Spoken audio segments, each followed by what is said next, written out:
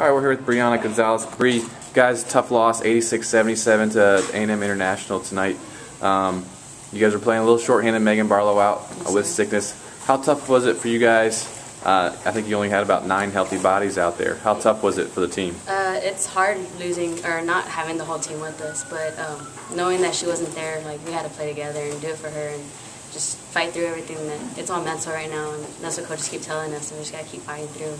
Seemed like you guys, tied at halftime, 38-38. The game was close in the second half for a while, and then they put together a run, and then you guys finished up the game strong, but their one run just seemed to be a little too much. How do you guys, I guess, prevent that from happening to where the other team, their runs instead of being 10 points are like 5 points or something like that? We're still trying to figure that one out. That seems to have been getting to us all season, but it's just trying to stick together through the hard times, just as well as the good, and just keep fighting. Like that's all we can do right now. Just keep crawling back and not giving up, and just stay strong.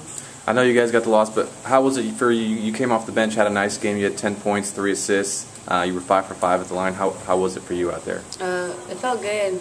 We've had a whole week of 3 days, and it's just to get on that court and finally play is what us athletes look forward to is game day. So just playing out there and actually being in the game, it felt good just to finally play again. All right, thanks, please.